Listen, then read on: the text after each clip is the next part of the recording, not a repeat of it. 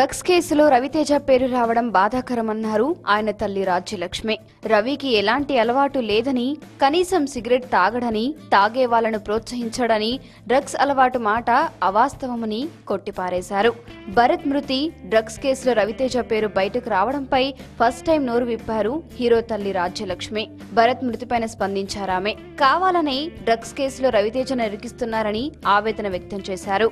పుట్టెడు దుఃఖంలోనే రవితేజ సినిమాలు చేస్తున్నాడని, నిర్మాతలకు నష్టం కలిగించవద్దనే షూటింగ్ కు వెళ్తున్నాడని చెప్పారు.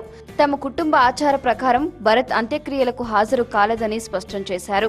మద్యం మత్తులోనే రోడ్డు ప్రమాదంలో భరత్ చనిపోయాడనేది కూడా అవాస్తవమన్నారు. చనిపోయే కొద్ది రోజుల ముందే భరత్ అన్ని మానేశాడని, బిగ్ బాస్ షోకు కూడా ఎంపికయ్యాడని తెలిపారు.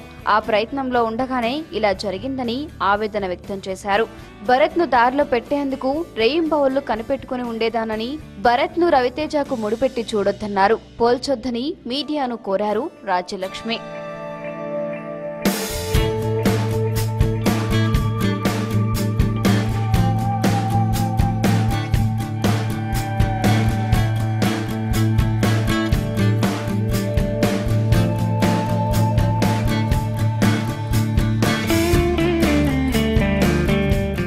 ఈ వీడియో కానీ మీకు నచ్చినట్లయితే లైక్, కామెంట్, షేర్ చేయండి. మరిన్ని అప్డేట్స్ కోసం సబ్స్క్రైబ్ చేయండి.